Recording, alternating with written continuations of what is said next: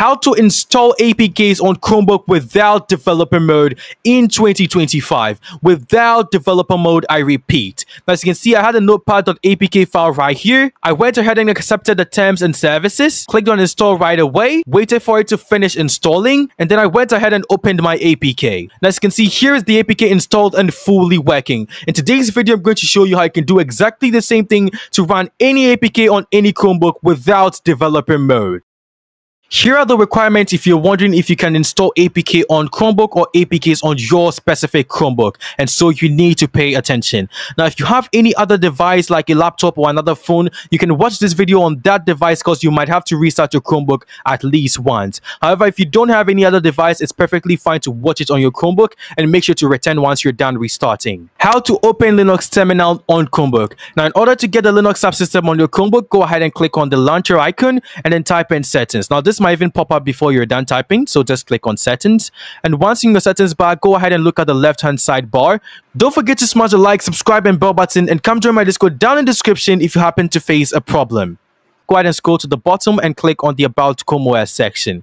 Now, once here, you're going to scroll down again and you're going to click on the Linux Development Environment section. Go ahead and click on Setup at the right-hand side, and then go ahead and click on Next when prompted. Now, I'm going to change my name and make it something like GD7OS, and then I'm going to go ahead and leave it on the recommended 10 gigs because that's enough for me, and I'm going to click on Install. Now, whilst our Linux terminal is downloading, we're going to go ahead and find our APK online. How to download APK on Chromebook. Now, the downloading of an APK can be very tricky, so you need to pay attention. Now, you can go ahead and get your APKs from APK Pure, APK Monk, Aptoid, or APK Mirror. Now, we're going to test this out with APK Pure. We're going to go ahead and get something as simple as, let's say, a Notepad app, and then we're going to go ahead and search for it.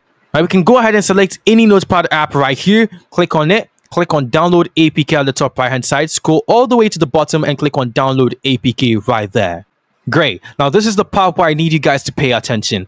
Do not save your downloaded file to your downloads. Go ahead and click on your Linux files right here, and then go ahead and rename this file. Make it something very basic that you can remember, or something very basic that you can type. Make sure there are no caps locks or any capital letters in there. And so I'm going to make this as basic as possible, making a notepad with all lower cases. Now, if you put in a high case, make sure that you add it when we're doing it at the later part of this video. Let's go ahead and click on save, and that's it. How to install APK on Chromebook. Now, at this point, your Linux terminal should have finished downloading, so you can go ahead and shut this down because we won't be using it currently. However, you have to go ahead and click on Apps at the left-hand side of your screen, and then go ahead and click on Turn On for the Manage Google Play Preferences. Now, if this is already turned on, it's going to say Remove. However, if it's not already turned on, you can just go ahead and click on Turn On, click on More, click on Accept, and then wait for this to finish setting up. Okay, now, as you can see, the Play Store has fully loaded up, but we do not need the Play Store, so we're going to go ahead and shut this down as well. Now, the reason we had to do this is because when you go to About Chrome OS and then you go ahead and click on the Linux Development Environment, you're going to see that there's a new thing that says Develop Android Apps. Now, once you see the Develop Android Apps, go ahead and click on this and make sure to enable ADB debugging by clicking on the button at the right-hand side. Now, this is going to ask you to restart and continue, so make sure to restart and come back. This is why I asked you to use another device. However, you can just restart and come back to this video as well. Now, as you can see, it says Enable ADB debugging, so I'm going to go ahead and click on Confirm, and then I'm going to go ahead and log in, and I'll see you guys on the other side of my screen. How to open the Linux terminal. Now, in this part, you have to go ahead and click on the launcher and just type in ter. Now, before you're even done typing, you're going to see it says terminal. Click on that. And then once here, you're going to see it says Linux and says manage. But however, you're going to click on the penguin right under Linux. And then once that is done, you're going to see that it loads with your name and then it has the penguin next to it. Now, go down the description and click on the link to my website to get to this website to get the codes you need to enter.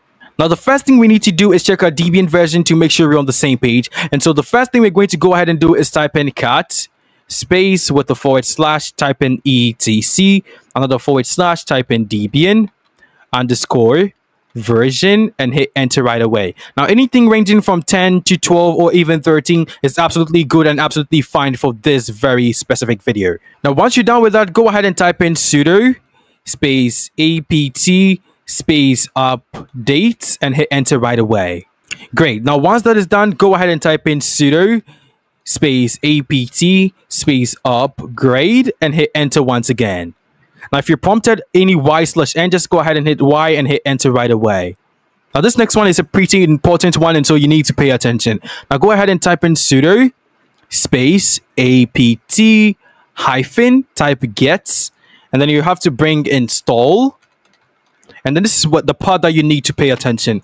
Go ahead and type in Android, spell it correctly, bring a hyphen, and go ahead and type in tools, another hyphen, and type in ADB, and hit enter right away. Now, if it gives you Y/N, always go ahead and hit Y and hit enter once again.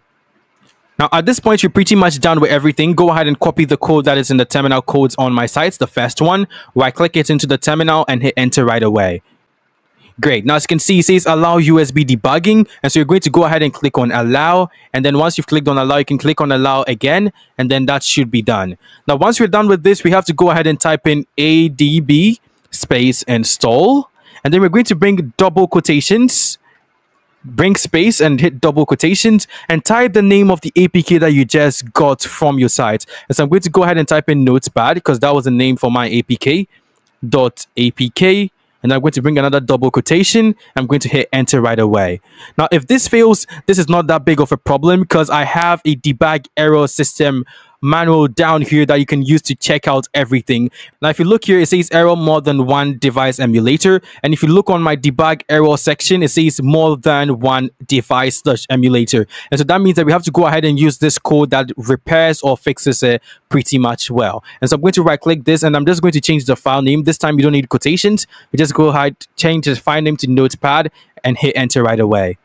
Great. Now, as you can see, it says success. How to open APK on Chromebook. Now, how do we find this Notepad app? We go ahead and click on our launcher. And as you can see, it says Notepad right here. It's fully downloaded and it has the dot to even show it's new. Now, as I clicked on this, it just worked for me. And so this is basically how you can install any APK on your Chromebook. Now, just a word of advice. If any code does not work here, just make sure to put sudo in front of it or take sudo from the front of it. Now, if that also doesn't work, go ahead and check all the errors that you could get and the possible solutions at the bottom here. And so this is how to install any APK on any Chromebook without developer mode on your Chromebook in 2025. Now, don't forget to smash the like, subscribe, and bell button, and come join my Discord down in the description if you happen to face a problem. With that said, if you want to know how to get Fortnite on the Chromebook, go ahead and watch this other video. However, if you also want to know how to get Minecraft or Steam, you could go down to my channel and see all these other videos. With that said, it's your boy GG7 Plays, and I'll see you guys in my next video. Peace out.